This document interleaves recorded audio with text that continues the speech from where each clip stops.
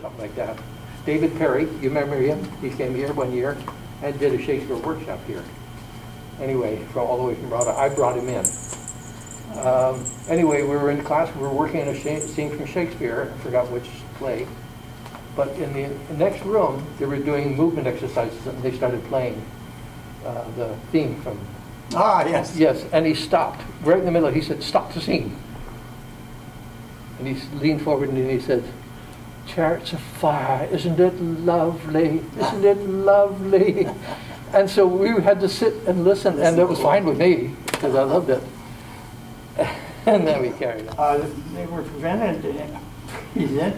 printed in 1623. In London. Where? Pretty sure in London. I wonder what the name of the press was. That's really cool. Right? First folio. I have to First take folio. a picture. There it is.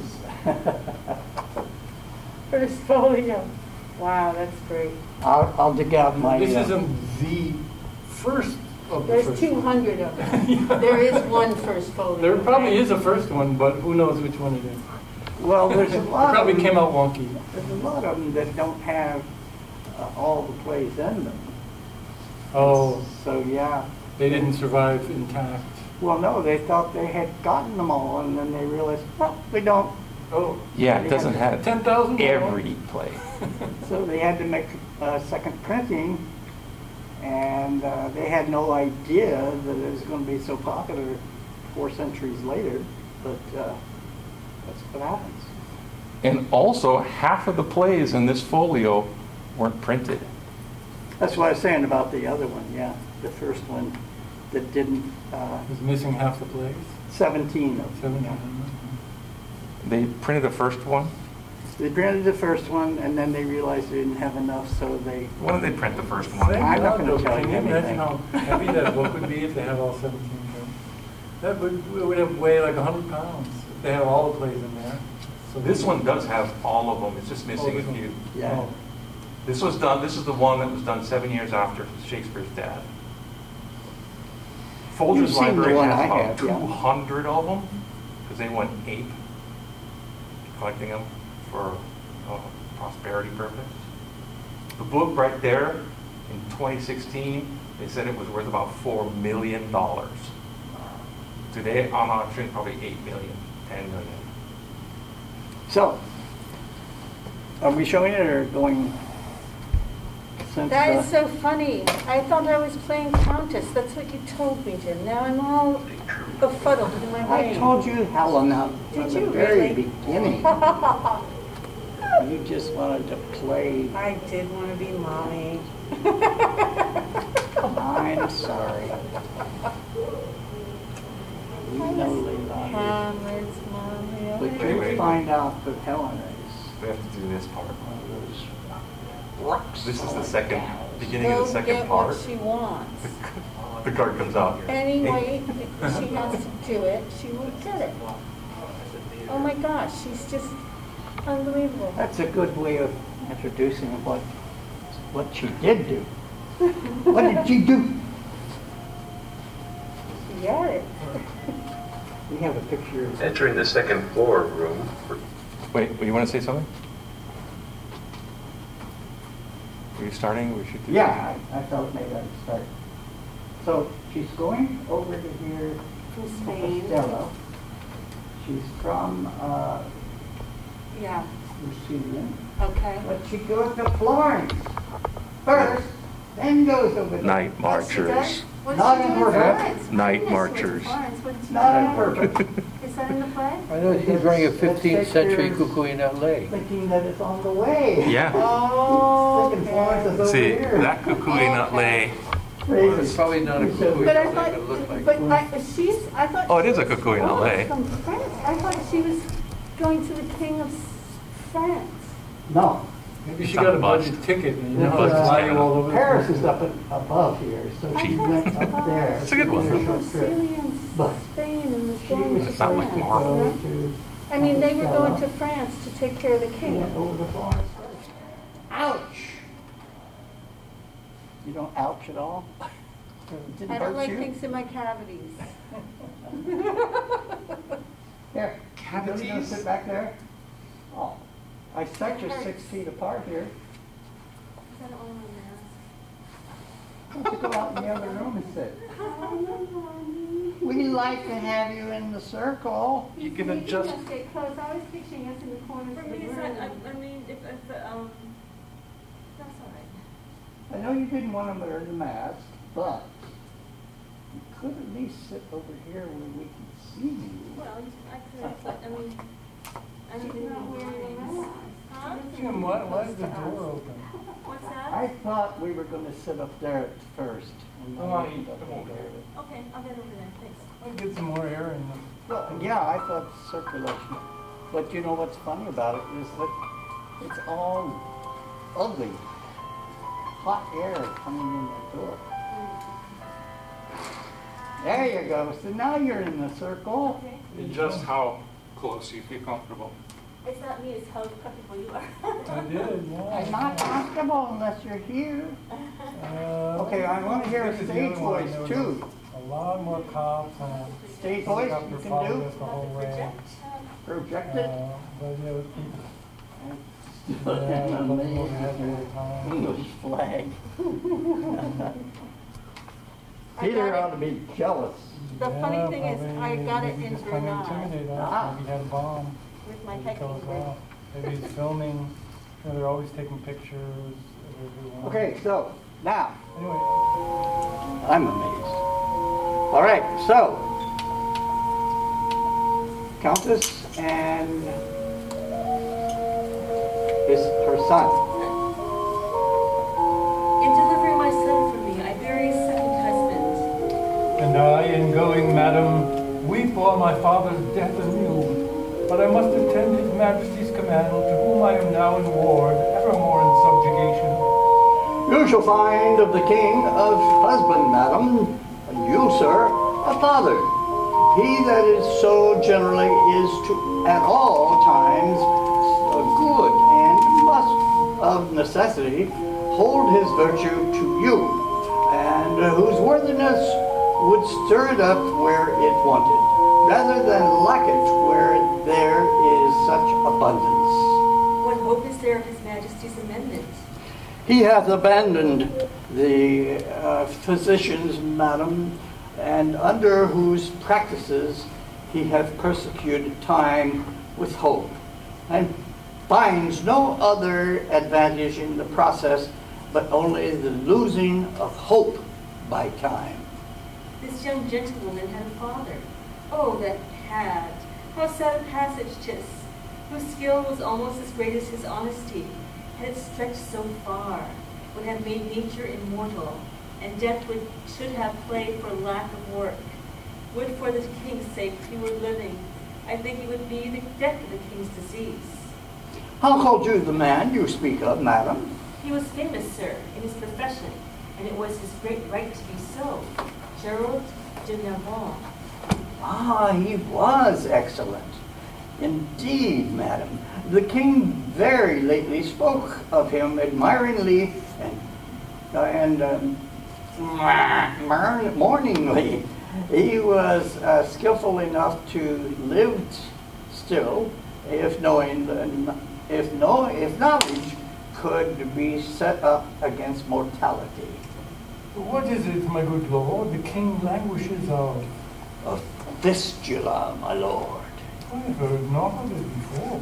It were, I would it were not notorious. But this gentlewoman, the daughter of Gerard Narbonne, His sole child, my lord, and bequeathed to my overlooking. I have these hopes of her good that her education promises. The dispositions she inherits, which makes fair gives fairer. For where an unclean mind carries virtuous qualities, their commendations go with pity. There are virtues in traitors too. In her they are the better for their simpleness. She derives her honesty and achieves her goodness. your commendations, madam, yet from her tears.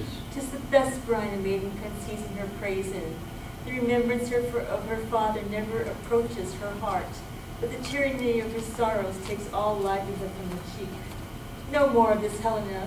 Go to, no more, lest it be rather that you thought that you affect a sorrow than to have. I do affect a sorrow, indeed, but I have it too. Moderate lamentation is the right of the dead. Excessive grief, the enemy of the living. If the living be enemy to the grief, the excess makes it soon mortal. Madam, I desire your holy wishes. Be thou blessed, Bertram, and succeed thy father in manners as in shape.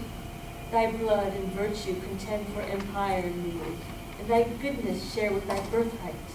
Love all, trust a few, do wrong to none, be able for thine enemy rather in power than use, and keep thy friend under thine own life's key.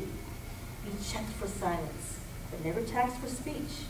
What heaven more will, that thou may furnish and my prayers pluck down, fall on thy head. Farewell, my lord. Is there more? Tis an unseasoned courtier, good my lord. Advise him. He cannot want the best that shall attend his love. Heaven bless him. Farewell, Bertram. The best wishes that can be forged in your thoughts be servants to you. Be comfortable to my mother, your mistress, and make much of her. Farewell, pretty lady. You must hold the credit of your father. Oh, were that all? I think not on my father, and these great tears grace his remembrance more than those I shed for him. What was he like? I have forgotten him. My imaginations carry no favor in it but Bertram's. I am undone. There is no living, none, if Bertram be away. 'Twere all one that I should love a bright particular star and think to wed it. He is so above me in his bright radiance and collateral light. Must I be comforted, not in his sphere? The ambition in my love thus plagues itself. The hind that would be mated by the lion must die for love. 'Twas pretty through play to see him every hour, to sit and draw his arched brows, his hawking eye, his curls, in our heart's table, heart too capable of every line and trick of his sweet favor. But now he's gone, and my idolatrous fancy might sanctify his what is that word? Relics? Relics? Who comes here? One that goes with him?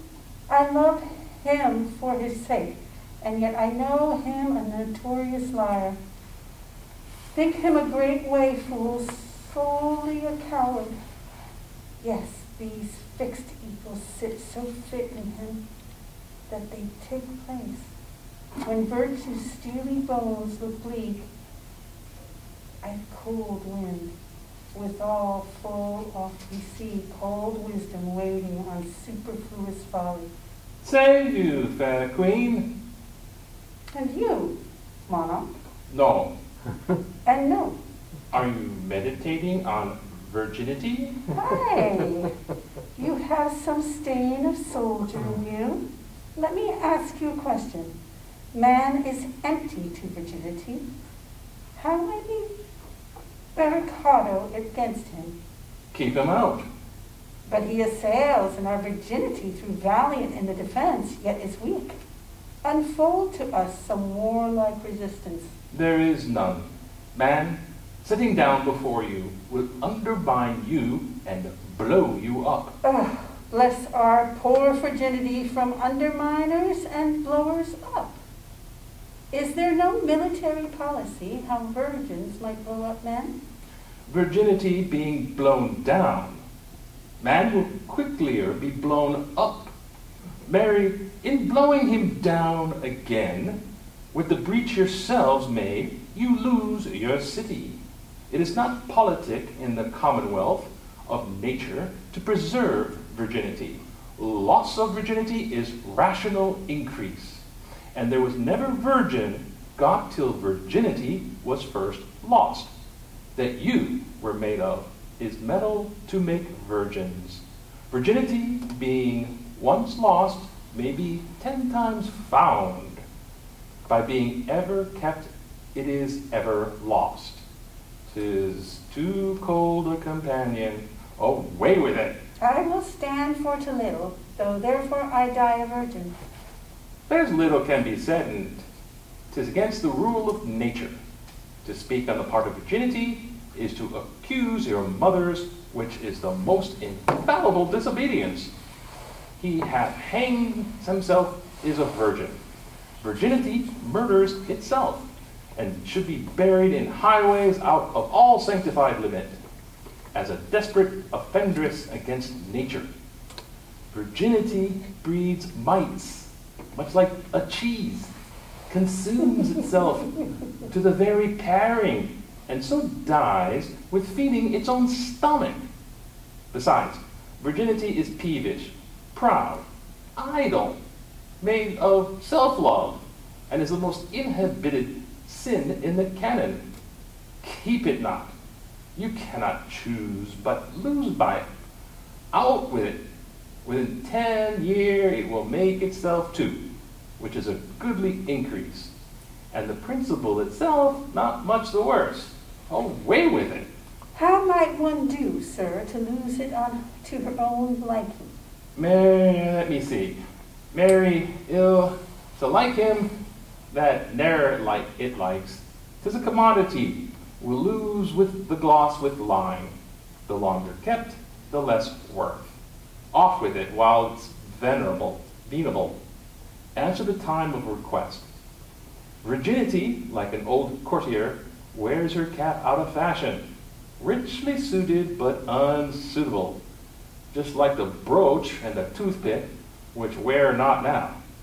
Your date is better in your pie and your porridge than in your cheek. And your virginity, your old virginity, is like one of our French withered pears. It looks ill, it eats dryly. Mary, 'tis a withered pear. It was formerly better, Mary, yet 'tis a withered pear.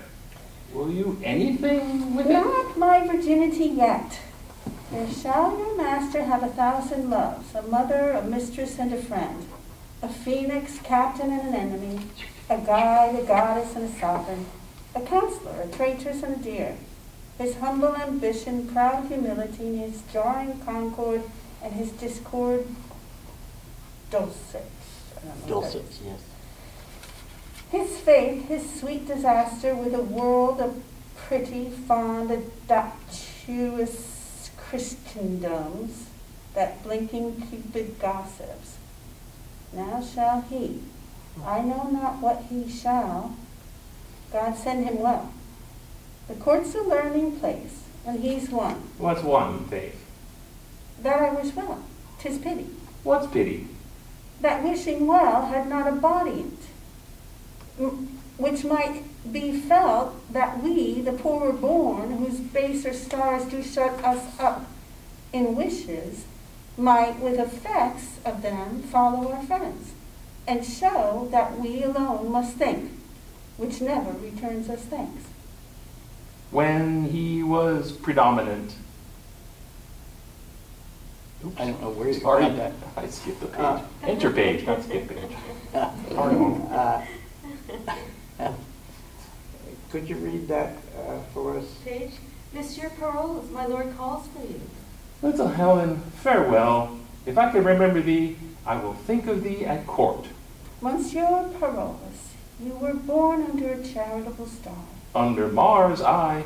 especially think under Mars. Why under Mars? The wars have so kept you under that you must needs be born under Mars. When he was predominant. When he was retrograde, I think rather. Why think you so? You're so much backward when you fight. That's for advantage. So is running away. When fear proposes the safety, but the composition that your valor and fear makes you, in you, is a virtue of good will. And I like the way well.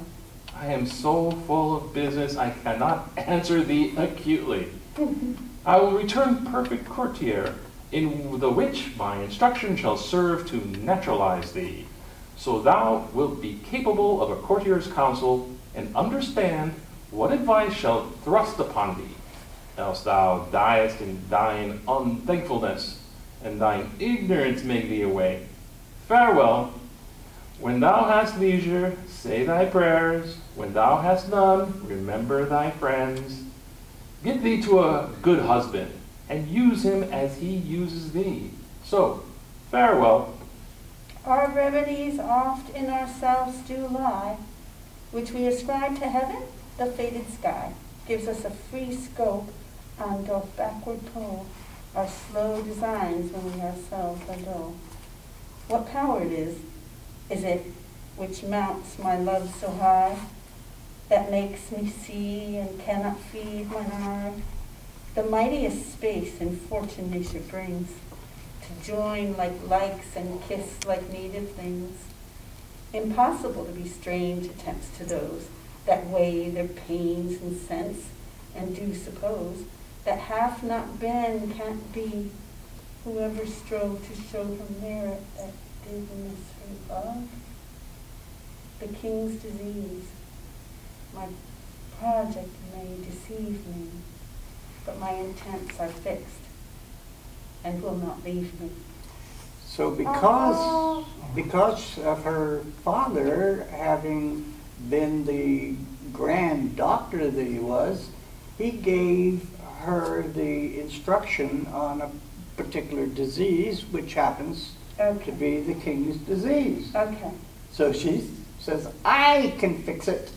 Right. I will go there, and also I'll see Bertram. Right.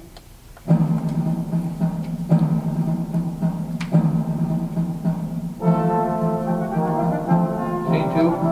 Yes.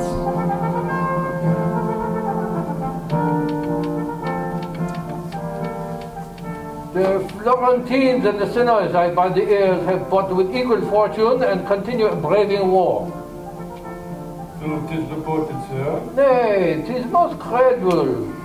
We here receive it the certainty vouched from our cousin Austria, with caution that the Florentine will move us to a speedy aid, wherein our dearest friend prejudicates the business and would seem to have us make denial.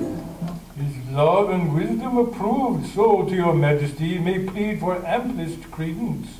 He had homage on answer. Find that her search implies, but riddle like lives sweetly where she dies. Sounds good, my lord. Had you not lately an intent? Speak truly, to go to Paris? Madam, I had. Wherefore, tell truth. I will tell truth. By grace itself, I swear. This, I can help thee too, thou shalt not miss.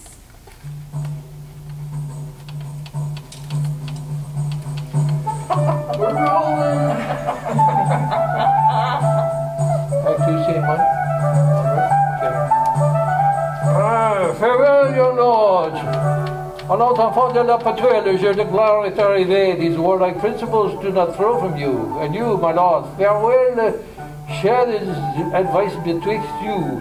If both gain, all the gift that stretch itself is received and is enough for both.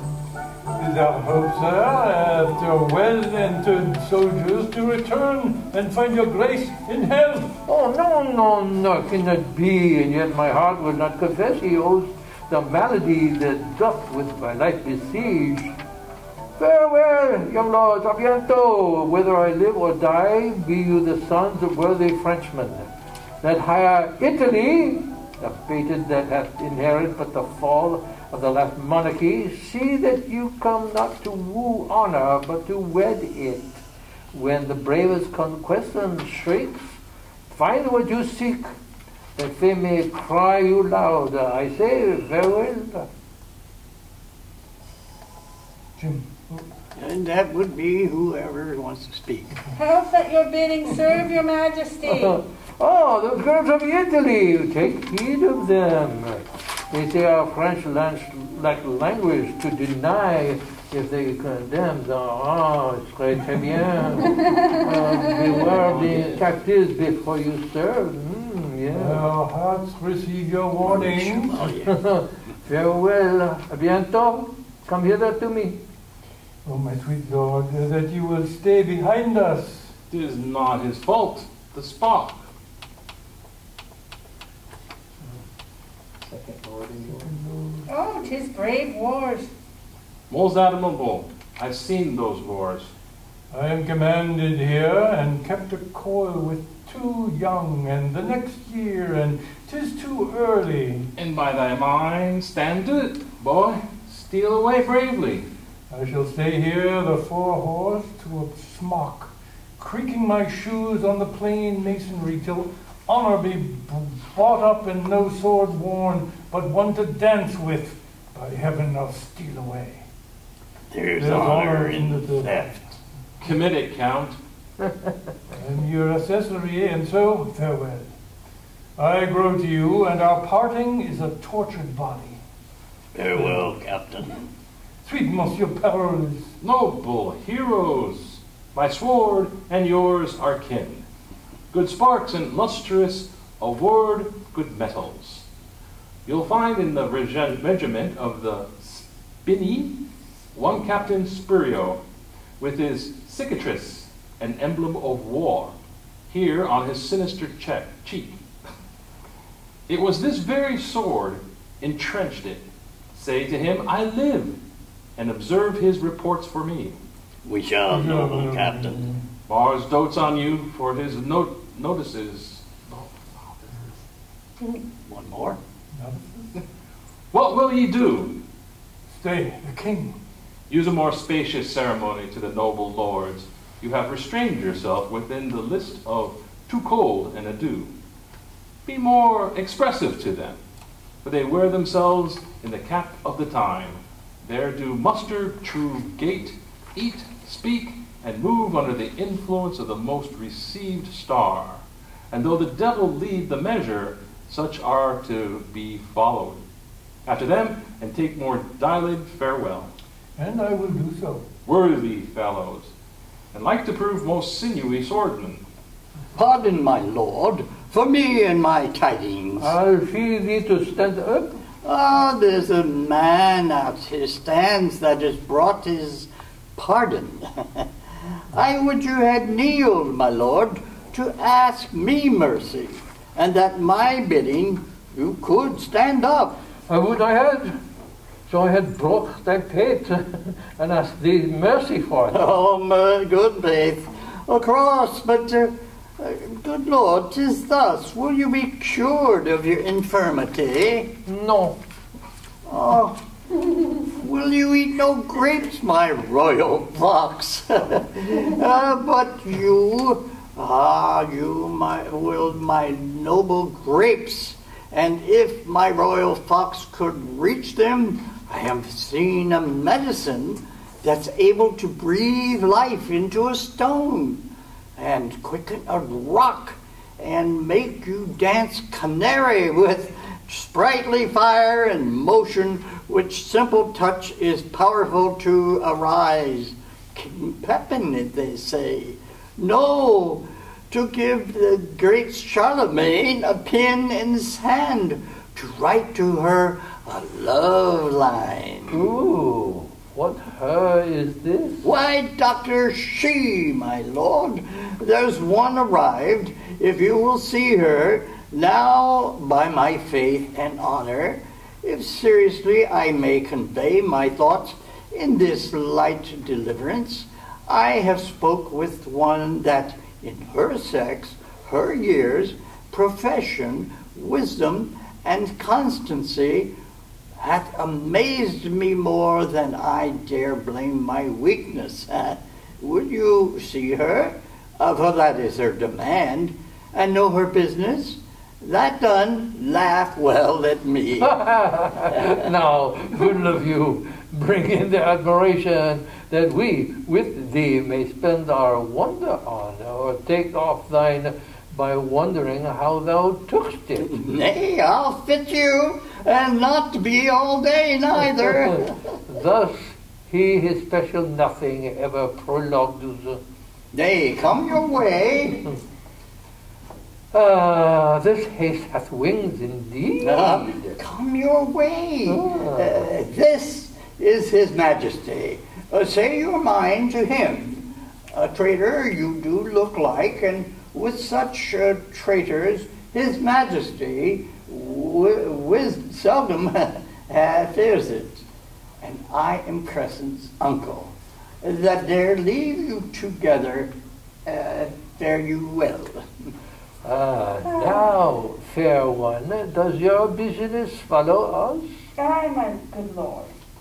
Gerard de Narbonne was my father, one, in what he did profess well found. Oh, I knew him. The rather will I spare with my praises towards him. Knowing him is enough. On his bed of death, many receipts he gave me, chiefly one, which as the dearest issue of his practice and of his old experience, the only darling, he bade me store up as a triple eye, safer than mine own two, more dear. I have so, and herein your high majesty is touched with the malignant cause, wherein the honor of my father's gift stands chief in power. I come to tender it, and my appliance, with all bound humbleness. Rest against his valor, and my state that way is dangerous, since I cannot yet find in my heart to repent. Oh, here he comes. I pray you, make us friends, and I will pursue the amity. These things shall be done, sir. Pray you, sir, what's his tailor? Sir? Who's his tailor, that is? I know him well. I, sir, he, sir, is a good word man and a very good tailor. Is she gone to the king? She is, Will she away tonight? as you'll have her. I have written my letters, casketed my treasure, given orders for our horses, and tonight, when I should take possession of the bride, end ere I do begin. A good traveler is something in the latter end of a dinner, but one that lies 3/3 and uses known truth to pass 1,000 nothings should be once heard and thrice beaten. God save you, Captain. Is there any unkindness between my lord and you, monsieur? I know not how I deserve to run into my lord's displeasure. You have made shift to run into it, boots and spurs and all, and like him that leapt into the custard, and out of it you'll run again, rather than suffer this question for your residence. It may be you have mistaken him, my lord. And shall do so ever, though I took him at his prayers. Very well, my lord, and believe this of me, there can be no kernel of this light nut. The soul of this man is in his clothes, and trust him not in matter of heavy consequence. I have kept of them tame, and know their natures. Farewell, monsieur. I have spoken better of you than you have worth or wit to deserve at my hand. But we must do good against evil. An idle lord, I swear. I think not so. Why? Do you not know him? Yes, I do know him well, and common speech gives him a worthy pass. Here comes my cloak. I have, sir, and as I was commanded from you, spoke with the king and have procured his leave.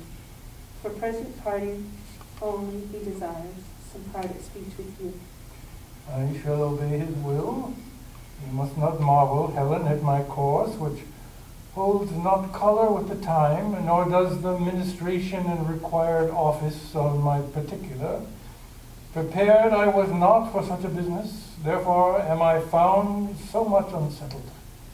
This drives me to entreat you that presently you take your way for home, and rather muse and ask why I entreat you, for my respects are better than they seem, and my appointments have in them a need greater than shows itself at the first view to you that know them not.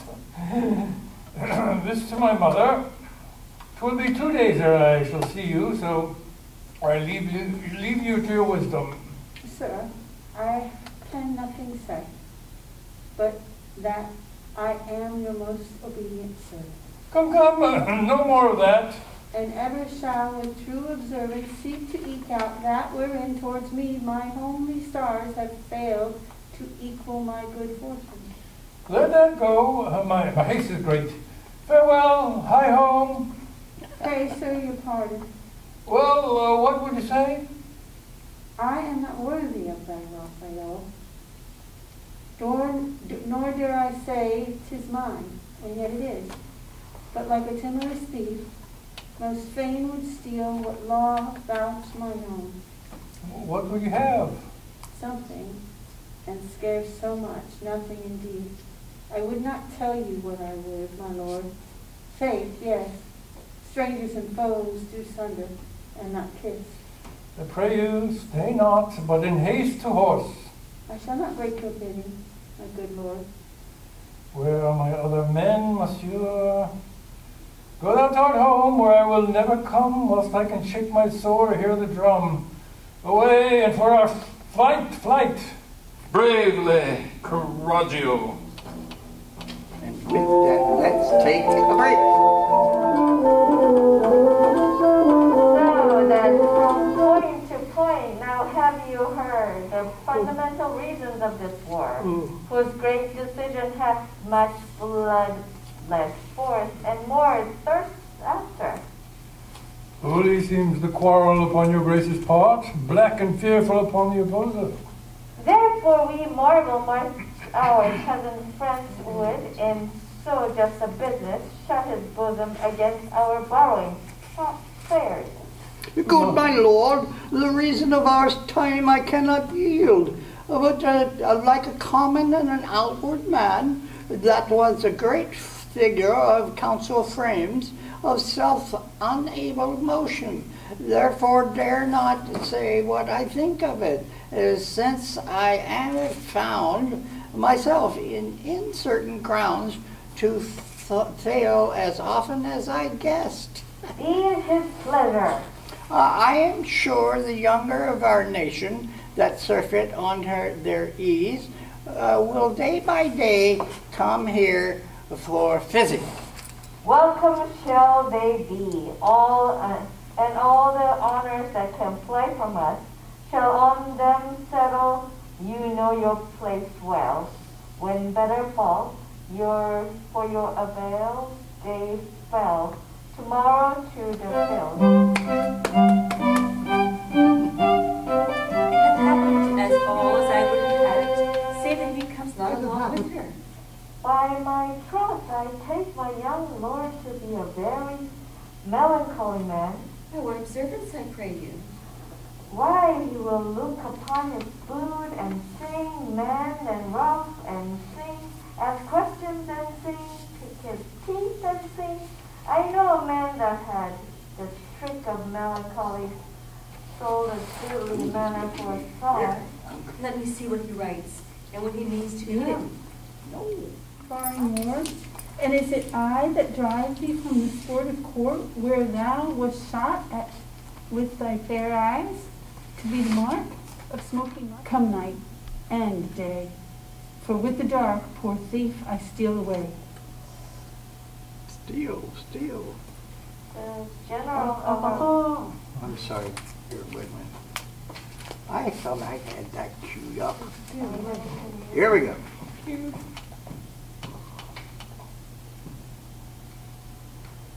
Why is it not playing? General of our horse. Go ahead. General of The general of our horse that's right. thou art, and we, great in our hope, lay our best love and credence upon thy promising fortune. Sir, it is a charge too heavy for my strength, but yet will strive to bear it for your worthy sake, to the extreme edge of hazard. Then go thou forth, and fortune play upon thy prosperous thumb, and thou auspicious mistress. This very day, great Mars, I put myself into thy file. Make me but like my thoughts, and I shall prove a lover of thy drum, a hater of love. Why is this not playing? Would you take a letter of her? Might you not know she would do as she has done by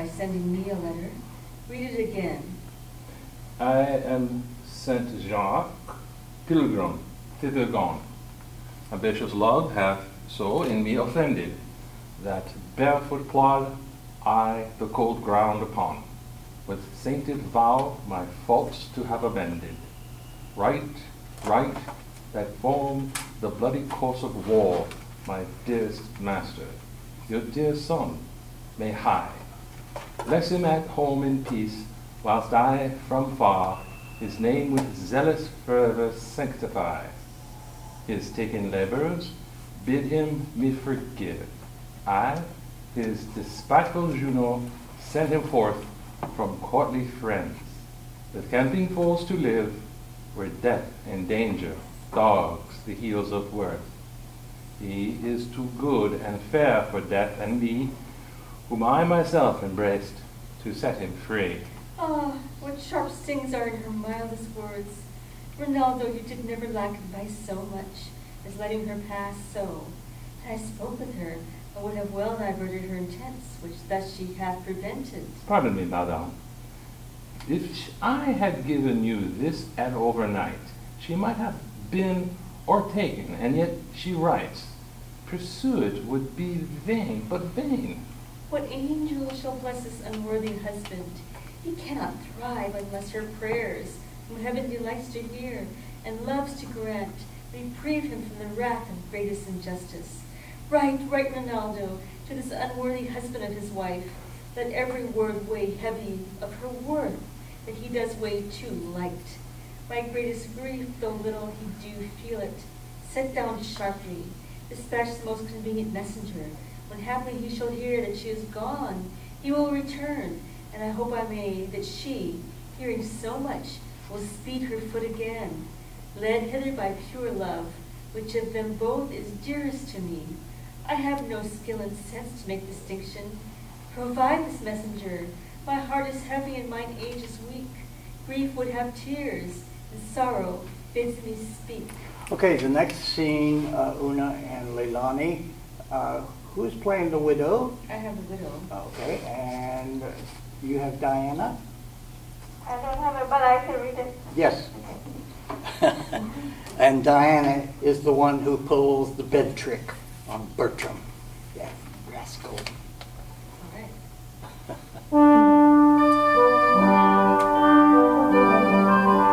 Yea, come, for if they do approach the city, we shall lose all the sight. They say the French come as the most honorable service. It is reported that he has taken their greatest commander, and that with his own hand he slew the Duke's brother. We have lost our labor. They Okay, are this is gone. where the picture comes in. They are late, but she is armed for him, keeps her guard in honest defense. The gods forbid else. So now they come.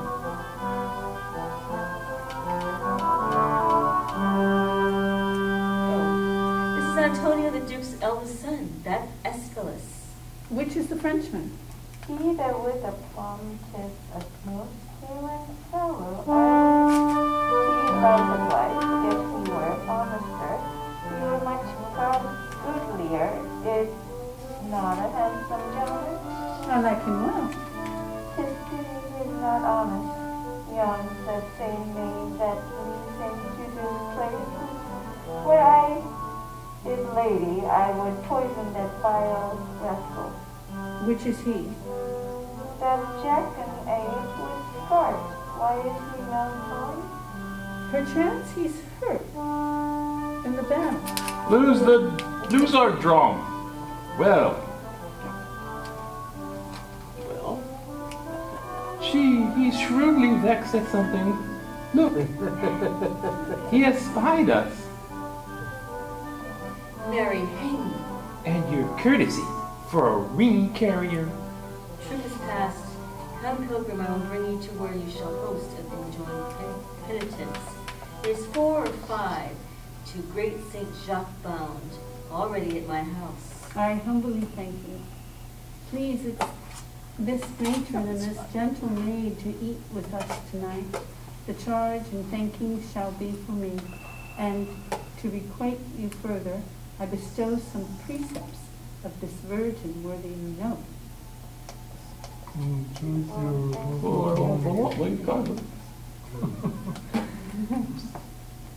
Oh, that's it. Okay. Sneaked up on me. That goes there. Very good, my lord. Put him to it. Let him have his way. If your lordship and find him for the my building, lord, yes, that's the one. Hold me no more in your respect. On my life, my lord, a bubble. Do you think I am so far deceived in him? We need a first and second persons, because these are the two Domain brothers. Believe it, my lord, in mine own direct knowledge, without any malice, but to speak of him as my kinsman, is a most noble, proud, an infinite and endless liar, an hourly promise breaker, the owner of no one good quality worth your lordship's entertainment. Doors of the second domain, is that what it is? Yes. Oh, okay. If it were fit you knew him, lest reposing too far in his virtue, which he hath not, he might at some great and trusty business in a mean danger fail you. I would I knew in what particular action to try him. None better than to let him fetch off his drum, which you hear him so confidently undertake to do. I, with a troop of Florentines, will suddenly surprise him. Such I will have whom I am sure he knows not from the enemy. We will bind and hoodwink him so that he shall suppose no other but that he is carried into the leisure of the adversaries when we bring him to our own tent. Be but your lordship present at his examination. If he do not, for the promise of his life, and in the highest compulsion of base fear, offer to betray you and deliver all the intelligence in his power against you, and then with the divine forfeit of his soul upon oath, never trust my judgment in anything. Oh, for the love of laughter, let him fetch off his drum. He says he has a stratagem for it. When your lordship sees the bottom of his success in it, into what metal this counterfeit lump of ore will be melted. If you give him not John Drum's entertainment, your inclining cannot be removed. Here he comes. Oh, for the love of laughter, hinders not the honor of his design. Let him fetch up his drum in any hand. Oh no, monsieur, this drum sticks sorely in your disposition. A pox on it. Let it go. 'Tis but a drum. But a drum? 'Tis but a drum so lost. There was excellent command to charge in with our horse upon our own wings to rend our own soldiers. That was not to be blamed in the command of the service. It was a disaster of war that Caesar himself could not have prevented, if he had been there to command. Well, we cannot greatly condemn our success. Some dishonor we had in the loss of that drum, but it is not to be recovered. It might have been recovered. It might, but it is not now. It is to be recovered, but that the merit of service is seldom attributed to the true and exact performer. I would have that drum, or another, hic jacet. Why, if you have stomach to it, monsieur, you think your mystery and stratagem can bring this instrument of honor again into its native quarter? Be magnanimous in the enterprise and go on. I will grace the attempt for a worthy exploit. If you speed well in it, the Duke shall both speak of it and extend to you what further becomes his greatness, even to the utmost syllable of your worthiness. By the hand of a soldier, I will undertake it. But you must not now slumber in it. I'll about it this evening, and I will presently pen down my dilemmas, encourage myself in my certainty, put myself into my mortal preparation, and by midnight look to hear further from me. May I be bold to acquaint his grace you are gone about it? I know not what the success will be, my lord, but the attempt I vow. I know thou art valiant, and to be the possibility of thy soldiership will subscribe for thee. Farewell. I love not many words. No more than a fish loves water. Is not this a strange fellow, my lord, that so confidently seems to undertake this business, which he knows is not to be done, damns himself to do, and dares better to be damned than to do? You do not know him, my lord, as we do. Certain it is, he will steel himself into a man's favor, and for a week escape a great deal of discoveries. But when you find him out, you have him ever after. Why, do you think he will make no deed at all of this that so seriously he does address himself unto? None in the world, but return with an invention, and clap upon you 2 or 3 troubles life, but we have almost embalmed him. You shall see his fall tonight, for indeed he is not for your lordship's respect. We'll make you some sport with the fox, ere we case him. He was first smoked by the old Lord Lafleur. When his disguise and he is parted, tell me what a sprat you shall find him, which you shall see this very night. I must If its speed is wicked, meaning in a lawful deed, and lawful, meaning in a lawful act. We're both not sin, and yet a sinful fact. But let's about it.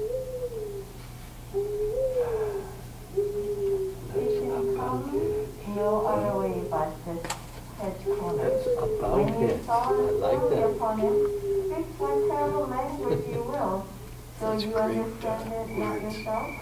No matter, for we must not seem to understand it, unless some one among us, whom we must produce for an interpreter. Good Captain, let me be the interpreter. Art not acquainted with him? Knows him not thy voice? No, sir, I warrant you. But what lazy would hast thou to speak to us again? Even such as you speak to me. He must think us some bed of strangers, either adversaries' entertainment. Now he has a smack of all neighboring languages, therefore we must everyone to be a man of his own fancy, not to know what we speak one to another, so we seem to know is to know straight out our purpose. So, language, gobble enough and good enough. As for you, interpreter, you must seem very polite, politic, but couch so. Here he comes. He got around 2 hours in the street, and then to return and swear the lies he forged. 10 o'clock. Within these 3 hours, 'twill be time enough to go home. What shall I say I have done? It must be a very plausive invention that carries it. They begin to smoke me, and disgraces have of late knocked too often at my door. I find my tongue is too foolhardy, but my heart hath the fear of Mars before it, and of his creatures, not daring the reports of my tongue. This is the first truth that erred thine own tongue was guilty of. What the devil should move me to undertake the recovery of this drum, being not ignorant of the impossibility, and knowing I had no such purpose? I must give myself some hurts, and say I got them in exploit. Yet slight ones will carry it. They will say, came you off with so little? And great ones I dare not give. Therefore, what's the instance? Tongue, I must put you into a butter woman's mouth, and buy myself another by Xanthus mule, if you prattle me into these perils. It is possible he should know what he is, and do that he is. I would the cutting of my garments would serve the turn, or breaking of my Spanish sword, We cannot afford you so. or the baring of my beard, as to say, wasn't stratagem. It was not stratagem. Stratagem. Or to drown my clothes and say I was stripped, Hardly, sir. though I swore I leapt from the window of the citadel. How deep? 30 fathoms. 3 great oaks would scarce make them easy to reach. I had any drum of the enemy's. I would swear I would recover it. You shall hear one anon. A drum now of the enemy's.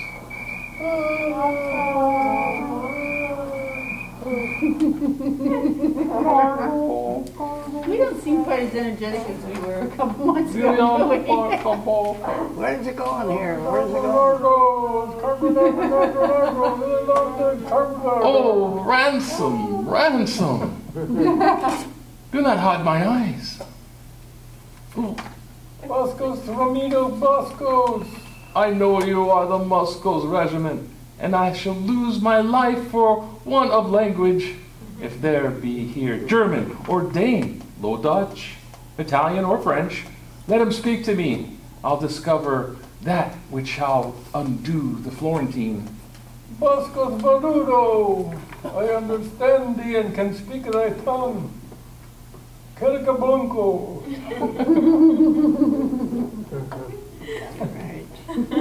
Sir, betake thee to thy faith, for 17 poniards are at thy bosom. Oh, pray, pray, pray, manca vayanca shall dulce. Super talented.